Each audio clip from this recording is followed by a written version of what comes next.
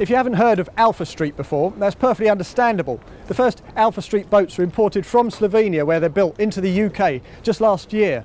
We're here at the Southampton Boat Show, where they have a new 23-foot platform available in both open and cabin formats. But there are so many toys on the cabin format that this is the boat we want to take a closer look at.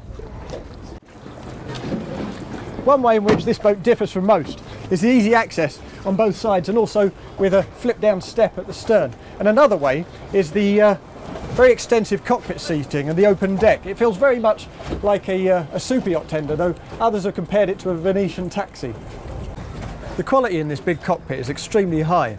Interestingly, the company also makes gambling tables, and you can see that in the quality of the table back here. There are plenty of toys too. This entire roof section can be closed at the touch of a button, and it gets even more clever when you step down into the cabin.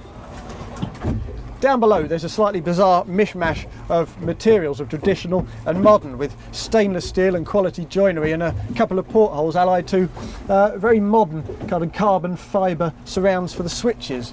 There's a nice breakfast table at the foot of the bed, but what's really impressive is the fact that, like the cockpit, the roof can be lifted off. That generates extra light down below, and it also enables you to keep a grip of the horizon so you don't turn green. As things stand, this is a £75,000 package with a 4.3 litre Mercruiser that's good for about 38 knots. But of course, this uses Alfastreet's planing hull. And the trick is that if you prefer inland cruising, then they also do a fully displacement hull that uses electric propulsion.